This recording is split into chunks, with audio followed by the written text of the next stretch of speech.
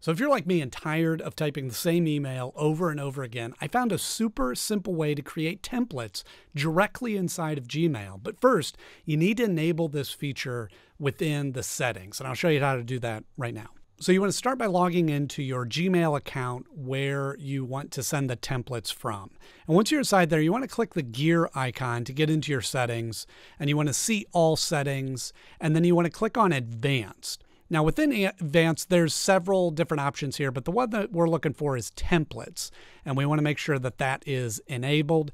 And here's the key. You want to make sure that you save that before you exit out of that. So you want to save those changes. Now, once that's enabled, you can create your first template. And the way you do this is you want to just click compose, just like you would a regular email, and type the response that you want. Now, this could be a case for business where you want to have a standard reply to inquiries, or if you're sending a lot of emails, even in your personal life, if you just have a bulk email that you want to send to friends for to share a video or to share something or update them with a life event, and you don't want to have everybody copied on the same email, you can create these templates for that. So whatever the function is, you just start by writing up the email. So I just typed up a simple email here. Thank you for your inquiry. I'll get an answer to you and reply shortly. Okay. All right. Once you have the email prepared, then you want to go down to the bottom. Instead of going to send, you want to go to these three dots.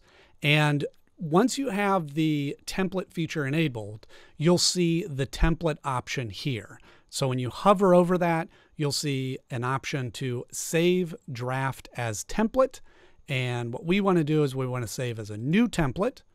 And then it's going to ask you to save the name. And what I found is this default is just pulling from the subject line of your email. And that to me seems like the best way to kind of keep everything organized so that you know which template that you're sending when. But you can make this whatever you want. You click save, and that's all you have to do to create the template. Now that you've created that template, to use that, all you have to do is go up to compose like you would normally.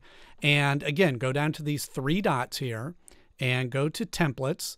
And you'll see right within that list are the template we just created. So you click on that and boom. Now all you need to do is add your contact, who you're sending the email to. You can modify or tweak that email if you need to. That won't affect your template. So you could change this to be reply by tomorrow, specifically for this recipient, but that won't affect the template. And then you add who you want to send that to and send. And that's as easy as it gets. And I hope you found this tutorial helpful, and thank you so much for watching.